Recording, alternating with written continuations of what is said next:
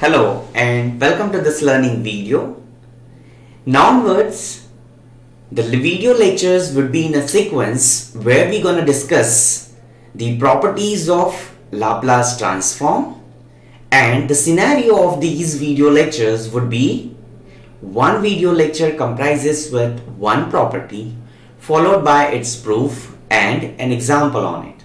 So let us start with the very first property, which says if C1, C2, Cn are any constants and f1t, f2t, fnt with respect to which the Laplace transform are f1s, f2s, fns, then prove that Laplace transform of C1 f1t plus C2 f2t plus Cn fnt is C1 f1s plus C2 f2s plus Cn fns. Okay, so just read it once again. C1 to Cn are constants, and what does it imply? f1t, f2t, fnt with respect to which the Laplace transform are f1s, f2s, fns, meaning thereby f1s is the Laplace transform of f1t, f2s is the Laplace transform of f2t, and so on. And then we have to prove this result. Okay, so let us start with the given thing. So what is given to us? We are given that, what is given? Laplace transform of f1t is equal to f1s, right? Then Laplace transform of f2t is f2s. So in general I will write Laplace transform of fit is fis, I is equal to 1 to n. Is it okay up to this? Then what we have to prove? We have to prove this. So we can write here to prove this.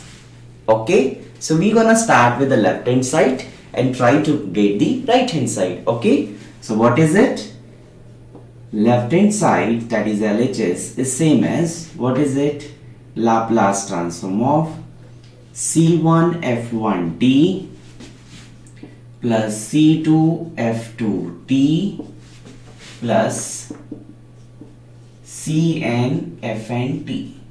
Okay, now just apply the Laplace transform. What does it mean? L is a Laplacian operator. Okay, so you can apply the definition. Do you remember the definition of Laplace transform? What is it? Laplace transform of f of t is equal to integration 0 to infinity e to the power minus st into f of t dt. Okay, here in place of f of t we have this bracketed quantity. So like this we can write down the Laplace transform of this. So I will write this one as integration 0 to infinity e to the power minus st into C1 f1t plus C2 f2t plus Cn fnt. Okay, dt, yes, correct, dt. Now it's an integration, so you just have to separate the integration. So what does it imply? This implies integration 0 to infinity e to the power minus st into C1 f1 of t plus dt, plus integration 0 to infinity e to the power minus st into C2 f2t plus and so on, plus integration 0 to infinity e to the power minus st Cn fnt dt. Simple. Now what you can do is, this is integration. What are C1, C2, Cn? These are constants. You can just take out of it and you can write this one as C1 integration 0 to infinity e to the power minus st f1 of t dt plus take out c2 common and you can write c2 integration 0 to infinity e to the power minus st into f2 of t dt plus and so on cn integration 0 to infinity e to the power minus st into fnt dt. Simple. Now this can be written as c1. What does it imply? This is nothing but the definition of Laplace transform of f1 of t. So this integration get replaced by Laplace transform of f1t plus what is the second one? c2 Laplace transform of f2t plus and so on cn Laplace transform of fnt. From where we are writing this? By the definition of Laplace transform we are writing this. Clear? Now after writing down this, you just need to replace this c1 f1t, c2 f2t and cn fnt by this result. Okay, because for I is equal to 1 we have Laplace transform of f1t is f1s. Likewise for I equal to 2 and I equal to n. Okay, so you can write this one as c1 f1s plus c2 f2s plus cn fns. Okay, and what is this? This is the right hand side that we wanted it, right? Which is equal to RHS. Simple, very simple result. So what you need to do is you just need to write down the given thing, then take the LHS, apply the definition, then elementary integration is there, then you just have to take out constant outside of the integration, apply the definition of Laplace transform, make use of the given thing, and we are through to the proof. Okay, so this completes the proof of this property. Now why this property? This property, as you can see, is what we are doing it, taking constant outside and taking Laplace transform of function. So this property is called as linearity property. This is linearity property, and this is the very first property, so you can write it as number 1. Okay, so if this clear to you, at last you have to write therefore this equal to this, so you can, that much you can write. Okay, now after this let me write it. After this equal to RHS,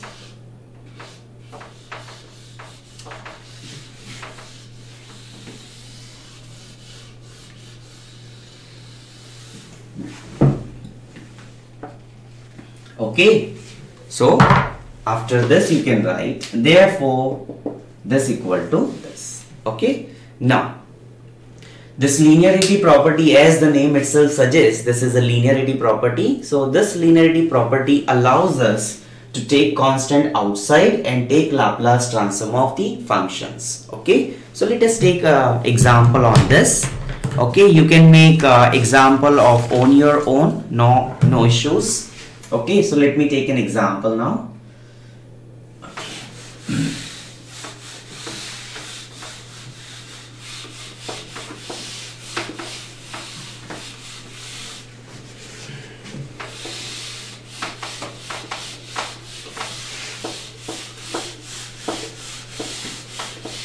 Now we are taking example on Laplace transform.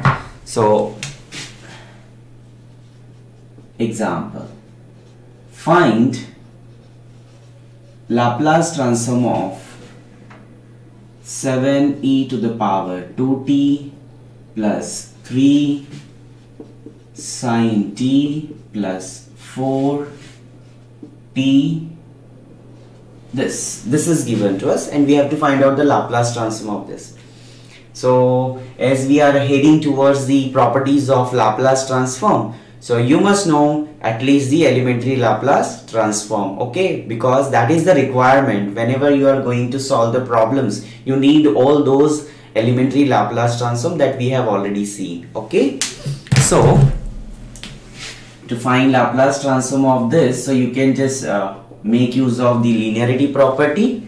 You can write Laplace transform of 7 e to the power 2t plus 3 sin t plus 4t is equal to, what we need to do, just take out linearity property, take out constant outside and take Laplace transform of the function. E to the power 2t plus 3 outside, Laplace transform of sin t plus 4 outside, Laplace transform of t.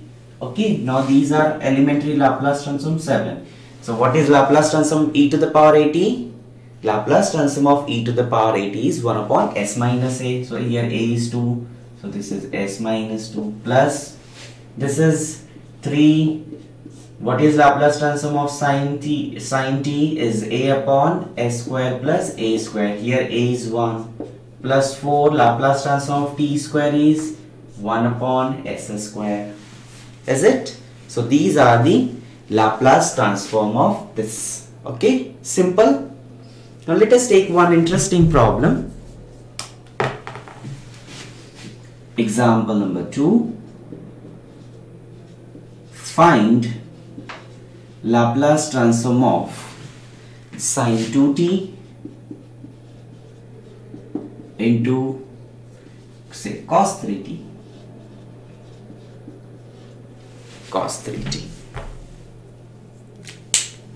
Okay, so we have to find out Laplace transform of this, but we haven't seen Laplace transform of product for the time being. So what we need to do is we need to apply the formula over here. So you can just write it like Laplace transform of sin 2t into cos 3t is equal to Laplace transform of 1 by 2 into 2 sin 2t into cos 3t.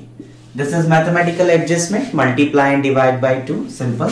So this is 1 by 2 I can take outside by linearity property, and here you can write 2 sin a cos b. What is the formula for 2 sin a cos b?